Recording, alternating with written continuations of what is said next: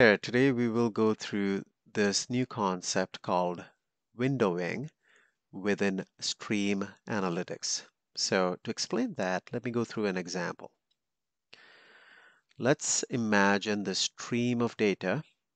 For those who do not know what streams are, there's a different video. Please take a look at that. But for those who understand the basics of stream and streaming data, in this example, I'm using credit cards. So these are individual credit cards being processed.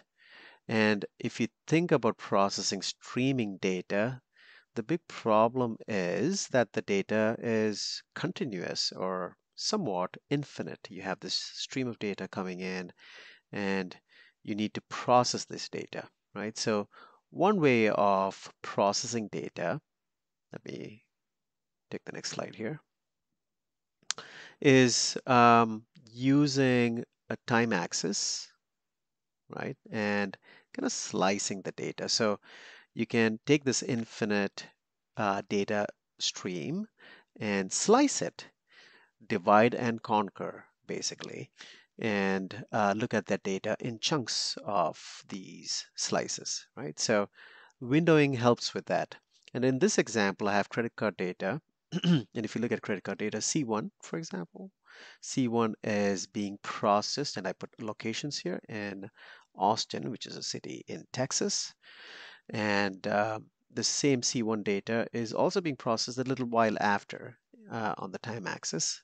Let's see what the first type of windowing looks like, and the windowing, uh, simple windowing concept I'm using here is called fixed windows. So let me write that down for you. Fixed windows, fixed, right? So it's a fixed window. Why is it called a fixed window? Because you have a 1 minute window here, which is again moving over to the next 1 minute window and so forth, right? And I have taken these credit card processing events in one window and these in the next and so on, right? So if I want to look at, let's say, a fraud detection application, which is, some kind of analytics I have to run after processing, I still have a problem here, right? So if I take this window, 1 minute window, which is fixed, and I'll take, let's see, our credit card one, C1, which is unique, and C1. If I process this data as chunks, I do not see that the same C1, which was processed in Austin, was also processed in C1 as credit card one in New York after a minute. And that is a problem because if you think about it, New York and Austin are kind of far apart, around 1,700 miles apart. Similarly, if I have Austin and San Francisco processing happening over a minute, something's wrong. You cannot definitely land, take a plane, and go across the cities in a minute's time, right? So there's a problem here. So this fixed window might be good for processing, but you might need a different mechanism to see or detect fraud across these credit card processing across multiple cities. So this is other concept which is called sliding windows. I'll write it down first and explain it. So sliding windows, which is very similar to fixed windows in the sense that they are fixed. So however, this window has started, let's say plus 30 seconds, this example, right? Plus 30 seconds, started at plus 30 seconds, but has a width or time elapsed. Um, Let me check this out for you from here to here of 1 minute, right? So this is still a 1 minute window, except has started 30 seconds. And while this, if you think about the stream moving and the data moving, while this window is still active, another window starts up and, around plus 30 seconds. And it processes data for a minute, right? So that's the concept here, which is really a sliding window. So you have two windows and sliding over each other. But the good news here is because these are sliding windows, I might be able to capture this, the C1 fraud problem, which I mentioned earlier, right? So I have this within that window, right? The red window, right? And I have the same C1, this event, in the yellow window. So, you could write logic, or you could have some machine learning if you have real-time machine learning, which is pretty complicated. That's a topic for another discussion. But let's say you could theoretically say that I see C1 in the red window. I also see C1 in the yellow window. There seems to be a problem, right? Uh, or I see C1 for this location in the yellow window, which is not the same location as this location in Austin. So there are uh, ideas you can implement there. It's streaming data and streaming processing is somewhat complicated. I'm not going to details here. This is supposed to be for beginners to explain the concept of what a sliding window is. And I think I've done that here, right? Two windows, and this window, the yellow window, has started before the red window. In this case, the red lines have stopped, or this red window has finished. So that's an example of a sliding window, which is a different windowing concept.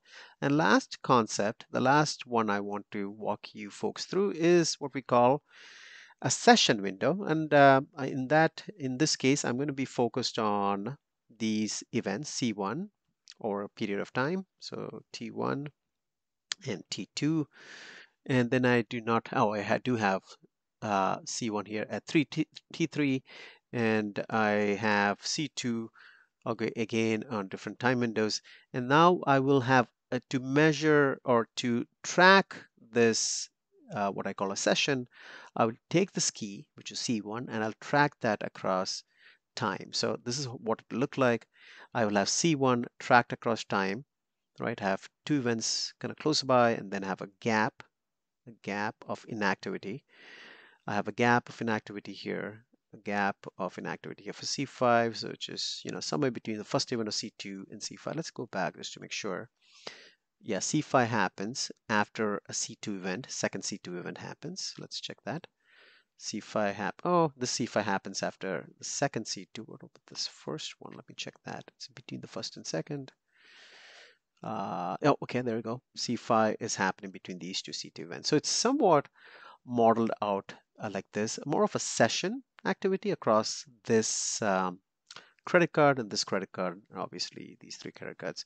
And when you look at it, you have something interesting happening. These two events are happening together, and therefore there might be something you have to go deep dive into and see if these are legit activities, because they happen very, very close to each other from a time axis, from a time gap point of view, and these kind of look normal. So you want to take a look at it and see if it's in the same store, you made a mistake, maybe in two different locations, and that could trigger, fraudulent flags while you process this data.